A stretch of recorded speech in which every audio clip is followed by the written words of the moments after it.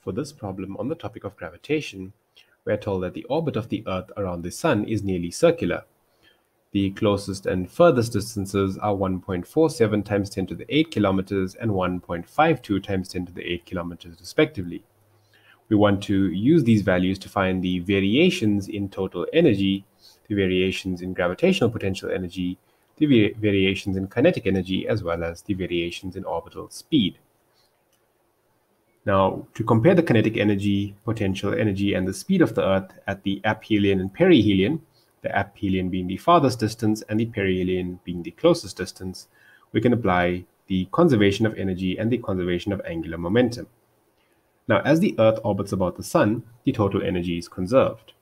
So that's a half m at the aphelion, a half m va squared minus the gravitational potential energy, g times the mass of the Sun, ms, times the mass of the Earth, me, over the separation at the aphelion, ra, is equal to the energy at the perihelion, a half m vp squared minus g ms me divided by rp. And addition, angular momentum is also conserved, so va ra is equal to vp rp.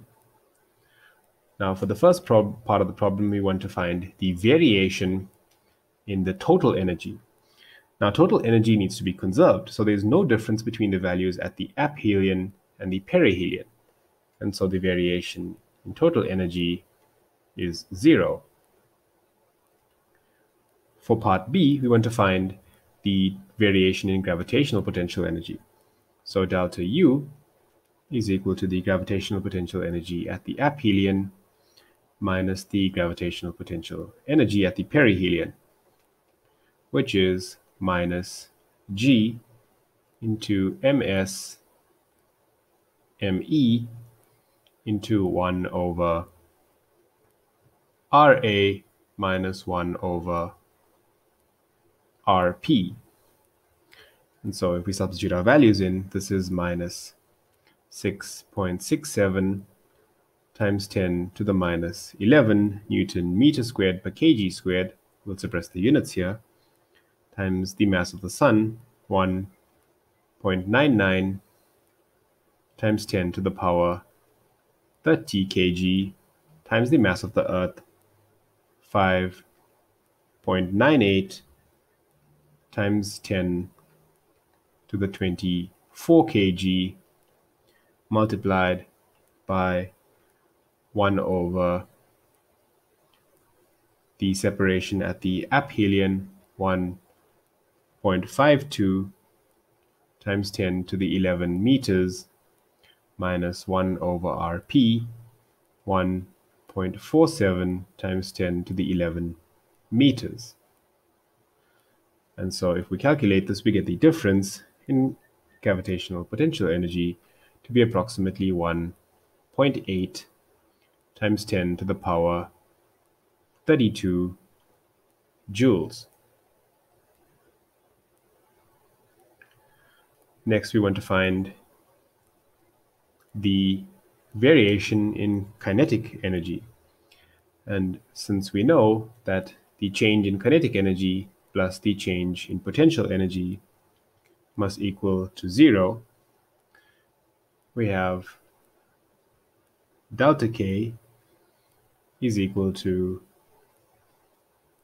the kinetic energy at the aphelion minus the kinetic energy at the perihelion, which is minus the change in gravitational potential energy.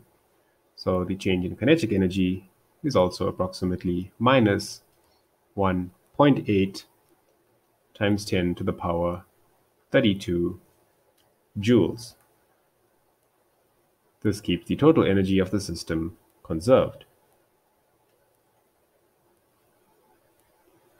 In part D, we want to find the variation of the orbital speed. Now, with the conservation of angular momentum, we have VA RA is equal to VP RP.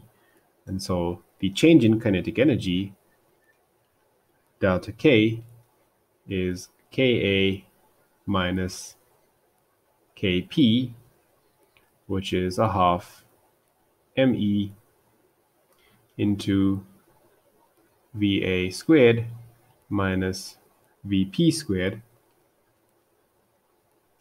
which is a half me Va squared into 1 minus Ra squared over Rp squared. And from here we can find the speed at the aphelion Va, and this is the square root of 2 delta K over the mass of the Earth me into 1 minus Ra squared over Rp squared. And so calculating, we get the speed at the aphelion to be 2.95 times 10 to the 4 meters per second. And so therefore the variation in speed, delta V, is equal to Va minus Vp, which is equal to 1 minus Ra over Rp times Va, which is known. And so this is 1 minus 1.52 times 10 to the 11 meters divided by 1.47 times 10 to the 11 meters multiplied by Va, which is 2.95 times 10 to the 4 meters per second. And therefore, the variation of orbital speed between the aphelion and perihelion is equal to minus 0.99 times 10 to the 3 meters per second, or minus 0.99 kilometers per second.